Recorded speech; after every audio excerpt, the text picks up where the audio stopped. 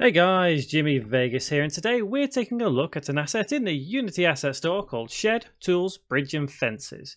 So I actually like the way this looked in the image. We can see obviously right here. However, we always have to remember when dealing with assets in this particular manner that this is a demonstration of what could be.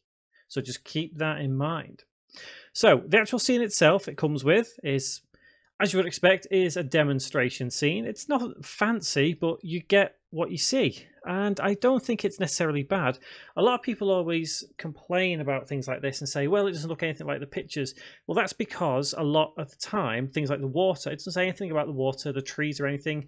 It's telling you what is in the package. In this case, shed, tools, bridge and fences. So anything else would just be considered an extra.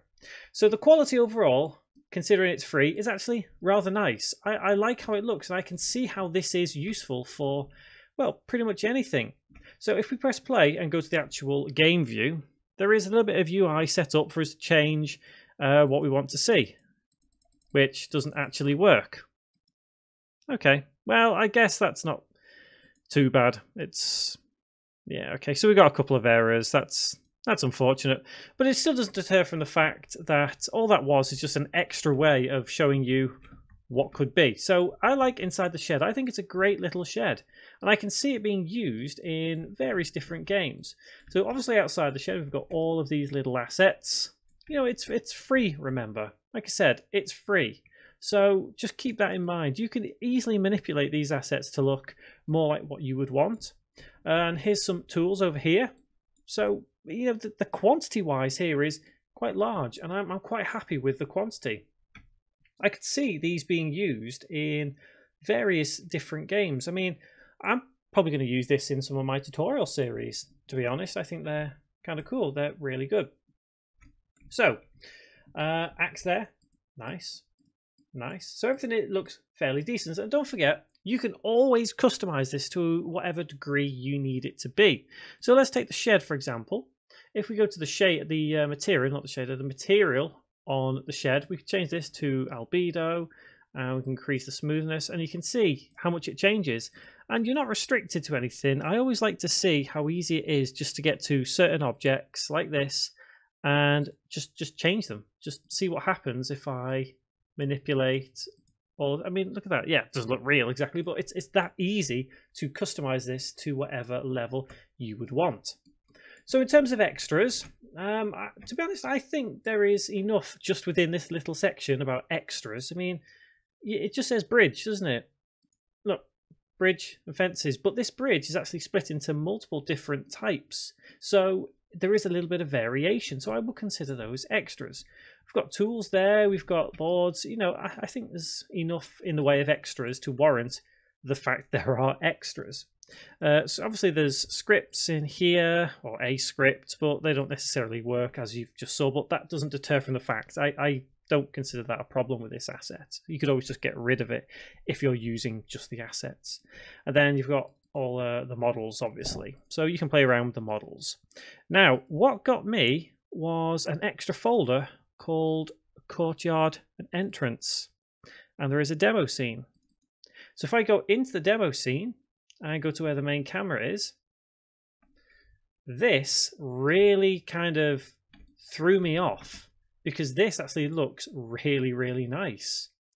I consider this an extra because if you go to the asset store page, it does say added courtyard and entrance. Check it out.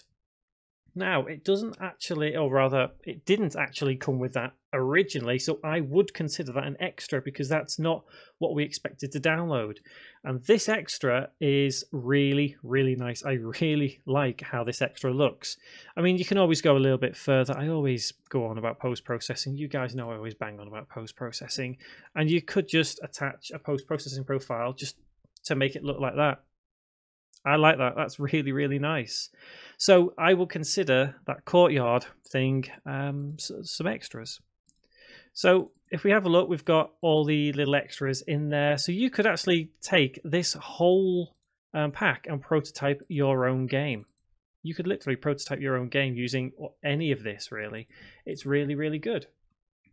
So let's talk about the size of the package. It's quite large. So 945 megabytes. That is quite large considering what you get. I don't consider it a problem, but some people may, depending on the size of their actual game or their connection. So just keep that in mind. 945 megabytes. Its usefulness, I think, with those extras is almost endless, because you can take all of this and build your own level in whatever way you would want. And it's nice just to have this little bit of extra. I mean, out here as well, here's the entrance, here's the whole thing. It's really, really nice. So its usefulness is quite high with all those extras. Even if you only wanted it just for the original shed section, then that's perfectly fine. That is entirely up to you. If we just go to the plane, let's zoom in so we can actually see it. There we go. So yeah, even if you only wanted just a couple of these things, I'd say its usefulness is still quite high. So I think overall, if you're looking for something like tools or anything of the sort, you're going to find something useful in this package. I actually quite like that shed. So as you guys know, I don't rate assets. I either recommend them or I don't. Now, this is a bit of a strange one because the original asset itself, the shed, tools and whatever, I was inclined not to recommend this much. But because it does have that extra courtyard thing, I would recommend this entire package. So if you are one of the early adopters of this and didn't get the courtyard package with it, then I may have been a bit reluctant to recommend it. There's a couple of things which could prove useful, sure, but I think it's all dependent on what game you're making. Maybe a survival game would be, I would recommend it for that. But like I say, with that courtyard and the extra, then yes, I would recommend this package to pretty much anybody that uses Unity. If you're an absolute beginner to Unity or just a standard beginner, you can prototype a game just using this package. So yes, I would recommend it to you as well. So guys, have you used this package? Did you use the old version before the courtyard, or have you used it since? What are your thoughts? Is it good? Is it bad? You let me know in the comments. And if you've got anything on the asset store yourself, whether it's free or paid, let me know in the comments as well. I'd like to check it out. And don't forget, click subscribe, click the bell icon as well to stay up to date with everything I have on video game development on my channel. Guys, thank you very much for watching.